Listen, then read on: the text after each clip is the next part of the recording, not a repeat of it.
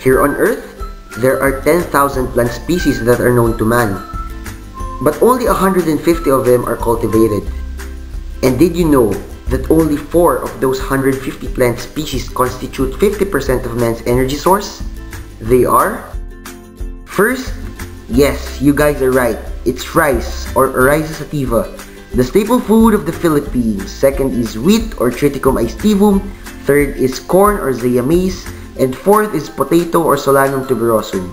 But for the 500 million people in more than 30 countries from the semi-arid tropics, they would not agree with these statistics, for they have a different staple food. And that is... you guys have read it right. It is sorghum, or more scientifically known as sorghum bicolor. Now let's try to dig deeper to what sorghum really is. First, it belongs to the grass family Gramineae or Pomaceae, which means that some of its relatives include corn, wheat, and barley. Next, sorghum is an upright, short-day summer annual with flat blades, rigid stems, and they are morphologically similar with corn. That's why they are oftentimes mistaken and confused as maize. Just to contrast, sorghum differs in maize in its leaf area because they are relatively more slender and smoother compared to maizes. Sorghum also has many uses. It is oftentimes processed to become food products like sugar, flour, and also malted beverages. Yum! It's also a good source of animal feed. Apart from that, sorghum's nutritional value is so exceptional. Its high protein content sets it above rice and even corn. Also, it is a good source of energy. The question is, do we produce sorghum in the country? The answer is yes.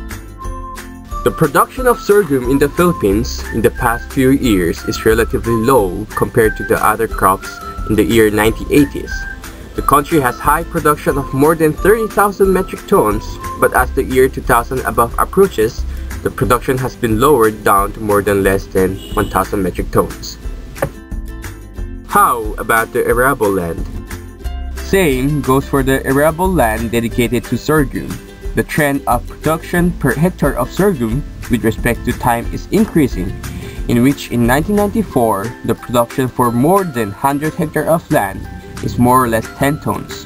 But today, the production per more than the 100 hectare is about 500 tons. How efficient is our sorghum production?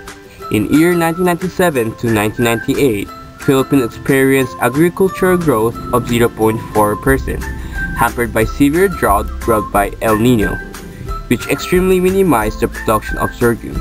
Recent years, the demand on sorghum is continuously increasing due to rise of industry sectors on bioethanol and other products such as sweet sorghum vinegar and feeds for animals. Are we great consumers of sorghum? Not really, but the trend is generally increasing, and now we are utilizing 15,000 metric tons of sorghum. Where do we get our supplies? The Philippines is a heavy importer of sorghum. In 1997, the country imports only 1,000 metric tons, and it is generally increasing as the years are passing. The highest was recorded in 1999, in which 60,000 metric tons were imported. This is due to the climatic factors happened in the past few years. In the current year, the country imports about 15,000 metric tons of sorghum. This means that the country is heavily dependent on the imports to meet the demand in sorghum. What does the government do? First, germplasm collection and plant breeding. Collaboration between International Crops Research Institute for the Semi-Arid Tropics and the Philippines led the cultivation, utility, and research initiation of sweet sorghum. Some steps ICRISAT has taken was sending off a total of 1,100 lines for testing and the introduction of 17 sweet sorghum cultivars. Another are the production technology, seminars, extension works, and workshops. They have been organized from time to time to discuss the potential of sweet sorghum in the country. These participatory technology demonstrations at the farmers' field were also established to to facilitate technology transfer among farmers in the countryside. Consequently, Department of Agriculture has supplied sweet sorghum seeds to many farmers who had earlier undergone training in sweet sorghum cultivation and processing. Research collaboration between ICRISAT, Bureau of Agricultural Research, and Mariano Marcos State Universities on testing and improving sweet sorghum cultivars were done. It identified appropriate sweet sorghum cultivars for different agroclimatic conditions and commercialized sweet sorghum stocks as feedstock for bioethanol and vinegar production and its grain for food and feed in the Philippines. Therefore, we conclude that sorghum is a foreign crop introduced in the country and there are only a few growers of it. Wide range of use can also be associated with sorghum, including bioethanol production, vinegar, sugar and flour production, and also feeds for animals.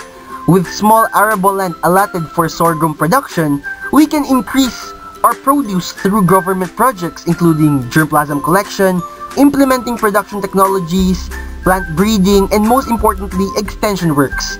It is also good for the government to further intensify the projects for sorghum production since there is a great opportunity to increase the income of the farmers through this crop.